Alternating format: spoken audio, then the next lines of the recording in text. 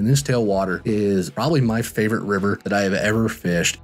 The hatches are amazing. It's one of the few places where size and color matter just a ton. When I say size, like they will eat your size 26, but they will ignore your size 22. I stepped all the way down to 7X tippet and I increased the leader length even more. And when I did that, my presentation was better because there was no more little micro drag because I was fishing a very still flat section of river.